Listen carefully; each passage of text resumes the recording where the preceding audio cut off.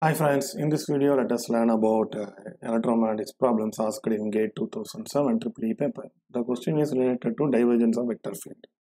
So the divergence of vector field V x y z is equal to, this is a vector they have given, x cos xy plus yi plus y cos xy j plus sin z squared plus x squared plus y squared k.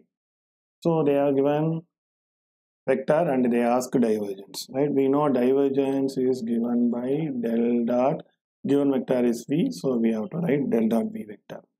So del dot v is equal to, you have to write first del is nothing but dou by dou x I vector or j dou by dou vector plus k dou by dou z, right?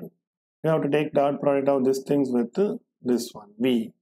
V is x cos xy plus y I vector plus y cos xy j vector and plus sin squared z plus x squared plus y squared k vector.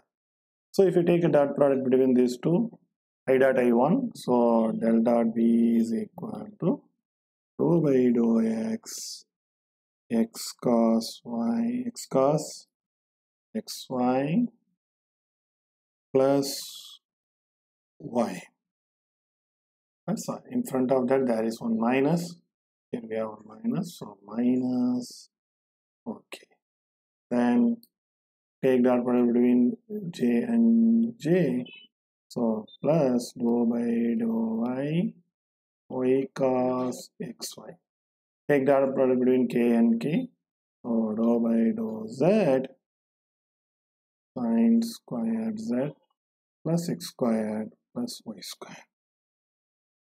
If you simplify this, what you get is del dot v, that is divergence of vector v, is equal to minus x minus sin xy y and plus y minus sin xy. Differentiate the above values and what you get is 2z cos z square, right? So you see it is minus x sin xy into here only x will come, so this will be cancelled.